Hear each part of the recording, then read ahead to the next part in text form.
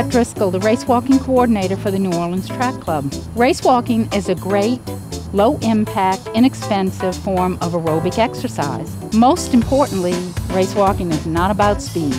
Unlike fitness walking, race-walking is governed by USA Track and Field and is a competitive form of walking.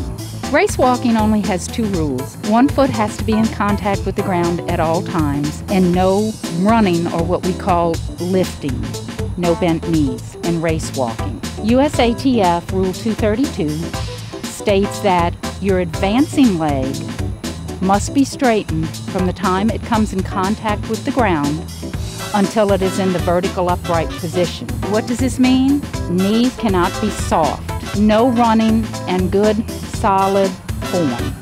Each race walker will have their own style. Not everybody will look like an Olympic race walker.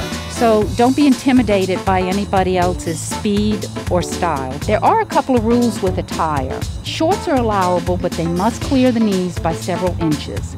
You can wear any kind of design or pattern on shorts. If you choose to wear leggings, they have to be mid-calf or to the ankle, and they must be solid in color, no designs or patterns.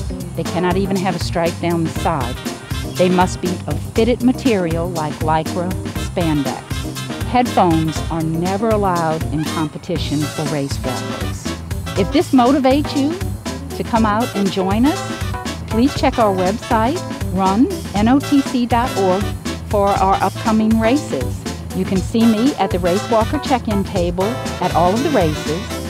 And if you have questions or want further information about race walking, please email me at racewalking@runnotc.org. Hope to see you soon.